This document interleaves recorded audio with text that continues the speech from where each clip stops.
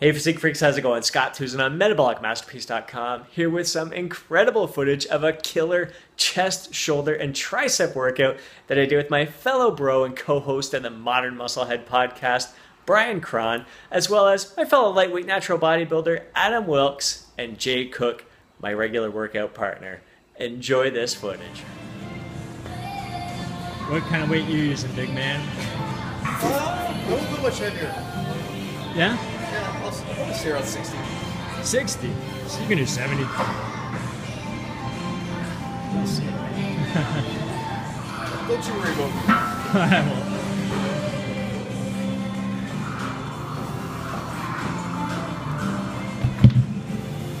Five seconds are gonna come real fast, brother.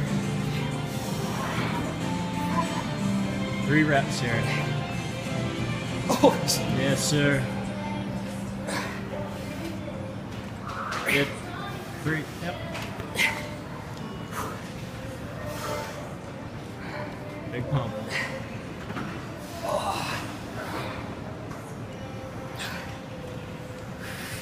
Nice. that looks hard. It's good fun. Good habit. Yeah.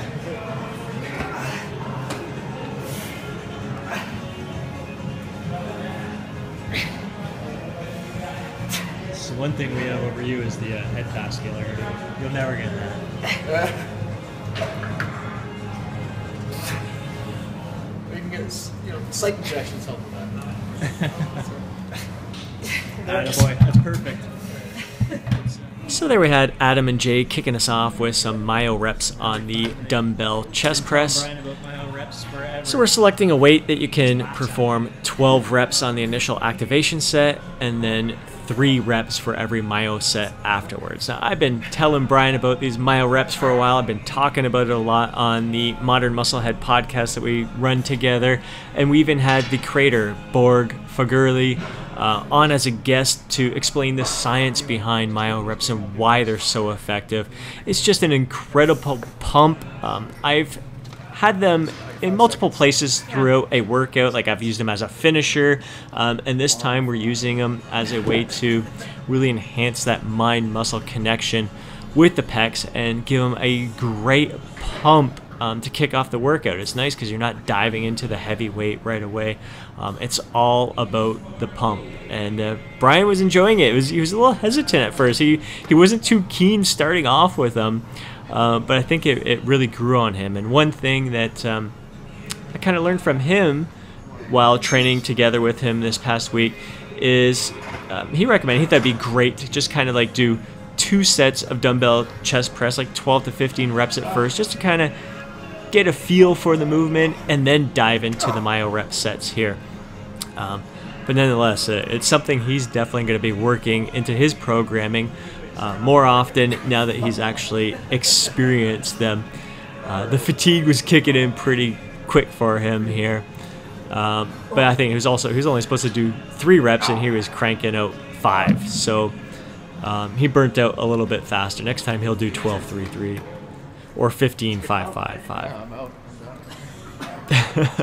I kept going here for a little bit because I'm used to the weight selection and the pace. So it's been 3 weeks into the program. So Bryan just finished his set and he's giving some guidance to Adam here. Again, with this, we both perform a little bit different. He was encouraging Adam to puff that chest up there. See those veins. Which one's the one that's inside my head there about the first? Yeah. Huge pump here. Like I said, Adam's a fellow lightweight natural bodybuilder. He's going to be competing again at the end of October. Right now, I believe he's weighing around 140 pounds. When he competed last October, I think he's in the low 130s. So it'll be interesting to see the size that he's put on in the year between the 2 shows. And here we got Jay pumping it out. Great form, great control. Could go a little bit slower there. Look at those calves. Awesome calves. It was great to have him and Bryan there, both with some really great calves and inspiration for me to step things up here. we were just flying through this with the 4 of us training together. You'd think, I always thought 3 people would be too much, and then you add in another one, a 4th, and it surprised me. Just kept that pace really going. By the time it's your turn to hit it, by the time the people finish it, the rest has definitely been more than enough, and we're just right on time, I'd say. It just worked out perfect with us. Really kept the pace going, and just great camaraderie all the way through. And just great bouncing ideas off with Bryan, just technique, and we'll see here as we move on to shoulders and triceps, how a few little techniques that I picked up from Bryan as well. Really happy with the details I'm seeing in the shoulders and arms and triceps there. Really stoked. After this, we went downstairs and did some posing together, Bryan and Adam and myself. I'm going to have that in an upcoming video. Really happy with the progress that we both made.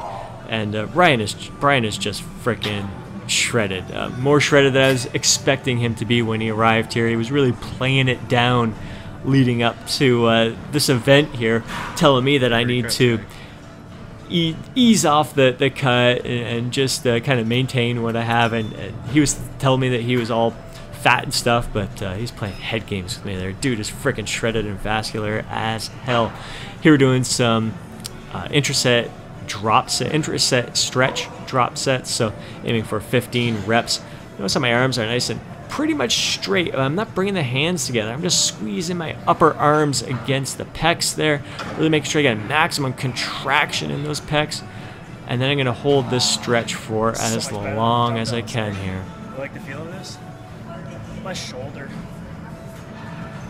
So I was saying that we tried dumbbells a couple weeks ago and felt a little bit more of a shoulder burn. This is more focused pec stretch here. Felt awesome. It was great introducing this to Bryan as well. He was enjoying it. So after chest, we moved on to shoulders. So Adam's got some pretty darn good details here. It's not gonna. He'll be able to dial things in for that contest with relative ease. I just tell him, no, less balance in there. Really focus. That was a superset between the Bradford press. I got Bryan doing some bent over raises here. Nice focus. That was lightweight. He's only got 12 pounds there. That's the one thing I was really impressed with Bryan. Not afraid to check the ego at the door and just really work on form. Here we're doing some myo reps. So 12-3-3-3 is what we're aiming for here as well. And look at his control. A little pause. So he got me to shorten up that range of motion. I was going too low, and just the resistance, it was easy. It was effortless in the bottom portion. He said, shorten up that range and just keep all the tension on the rear delts. He's got some nice upright rows here with the rope.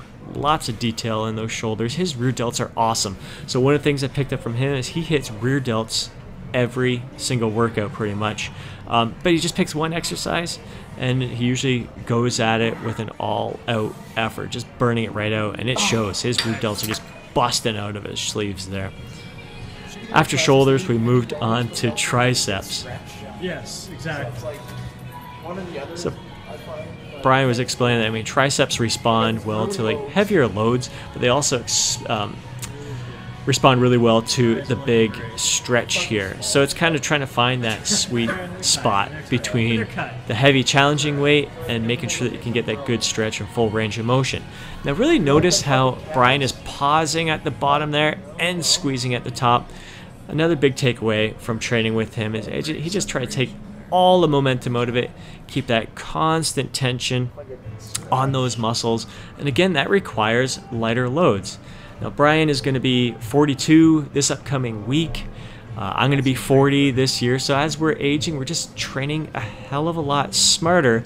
And when you use techniques like this with nice controlled tempos, little pauses here and there, myo reps, all those different kind of techniques, it allows you to get an incredible pump and burn and really exhaust those muscles, fatigue those muscles, cause a lot of metabolic stress and damage with lighter loads, and that makes it a lot easier on the joints. It just places all the tension and focus on your target muscle.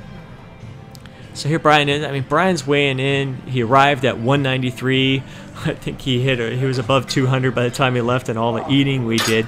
But I mean, he was lifting weights sometimes that were lighter than what we were using, and it got me to really, again, check my ego at the door, drop the weight a little bit more, and just really focus on my form and the quality of every single rep that I perform. So here we got a superset between tricep press downs and some cable kickbacks. They're making fun of my calves right now.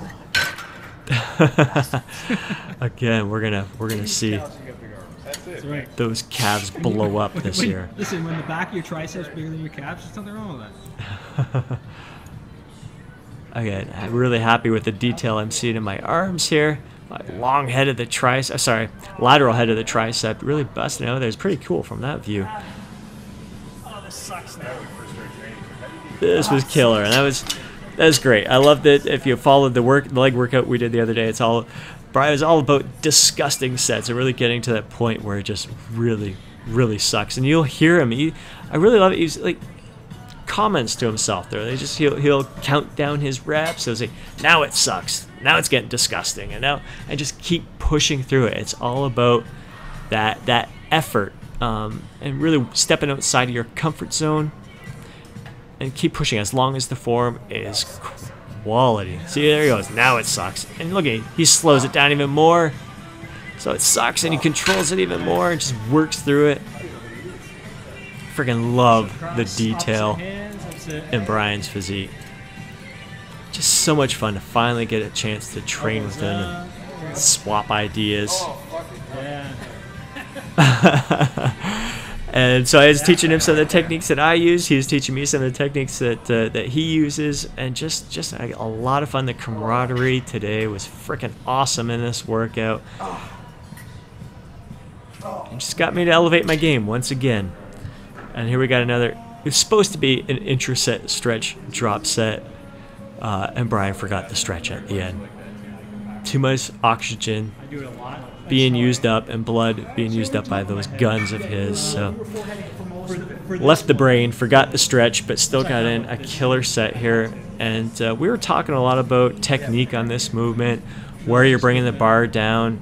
I know Bryan and Rick really enjoy bringing it right back behind the head, getting that great stretch in there. It is definitely more challenging at that point. Occasionally I'll bring it to the top of my forehead. And even you may see towards the end of a set, I'll bring it right up towards my eyes, but nothing like the stretch that they are getting here.